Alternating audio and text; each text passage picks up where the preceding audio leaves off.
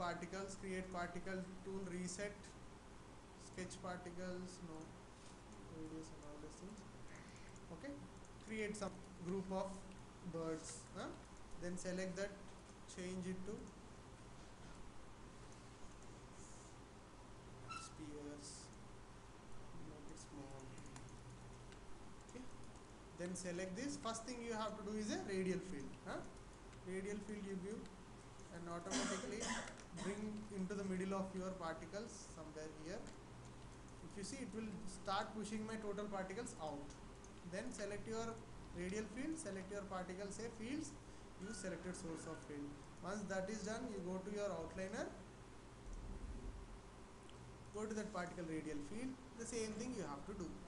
So you switch on the apply per vertex on, then go on decreasing, like 4 will be better, and the magnitude is 2. So now they will push very fast everywhere.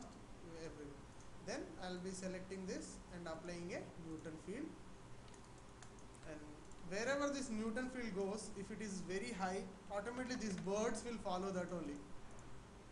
Okay, now it is very high, let me go for very less values, and if I can animate the Newton field, these birds will follow. If it is a swamp of fishes, it will follow that only. So let me go for more less value, 20. So it will be more subtle and slow. Okay, like I have to animate now. This Newton field, set a key. After some frames, it is moving somewhere here. Then after some frames, it is moving somewhere here.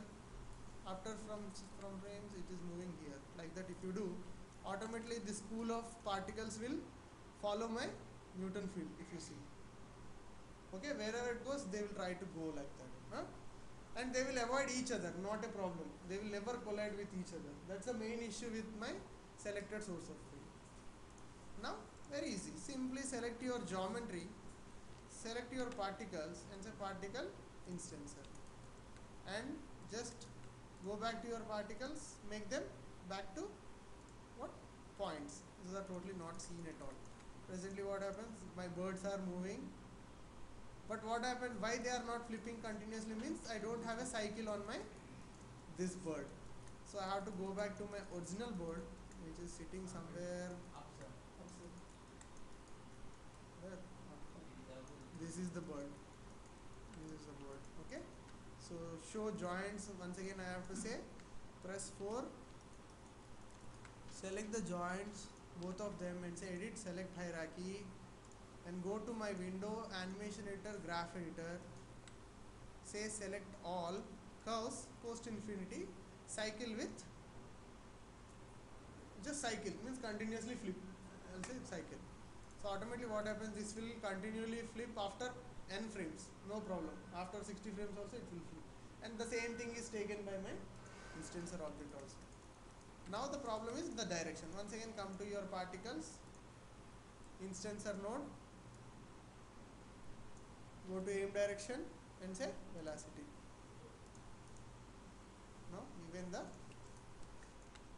birds are ready, flying. Wow.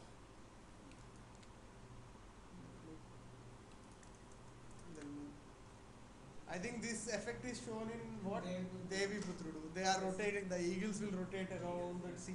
So they created like vortex field and all those things. They made a nice model of a eagle. They created this. Okay, so many advantages with your use, because very important, they should not collide with each other or it will look very awkward. Okay, and you can either, you want to create more variation, you can put some turbulence field also.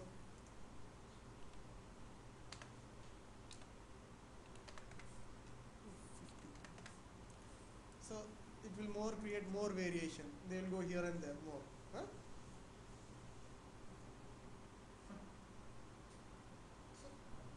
how you simulate your particles? Automatically your instancer objects will behave like that.